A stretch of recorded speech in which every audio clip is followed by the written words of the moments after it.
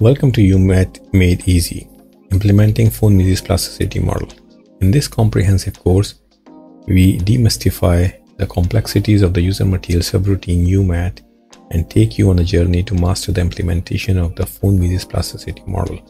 Whether you are a seasoned engineer looking to expand your expertise or a student eager to delve into the world of computational mechanics, this course is designed to make UMAT accessible and phone Mises plasticity understandable.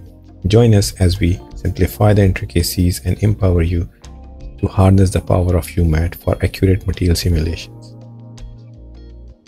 In part 1, we will embark on our journey by exploring the fascinating world of tensors and their profound importance in the field of mechanics of materials.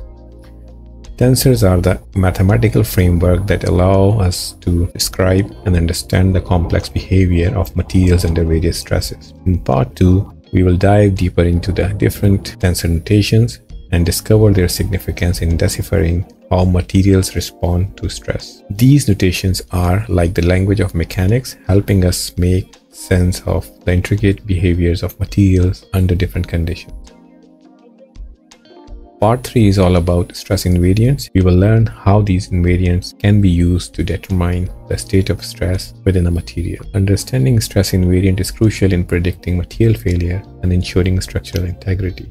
In part 4, we will introduce you to the phone Mises yield criteria, a fundamental concept in material science. We will explore its applications in determining the yield strength of the material. Phone Mises criterion is a cornerstone in material design and analysis, providing valuable insights into when materials will yield.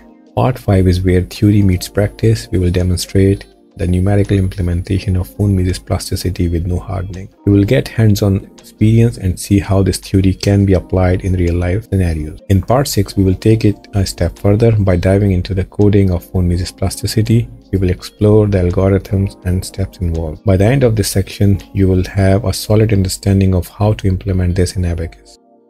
Part 7 is all about validation. We will rigorously test our implementation by comparing it with default Abaqus material model. This step ensures that our custom implementation is accurate and reliable. In part 7, we will delve into the implementation of phone Mises plasticity with isotropic hardening. Isotropic hardening is a crucial concept, and we will break it down step by step.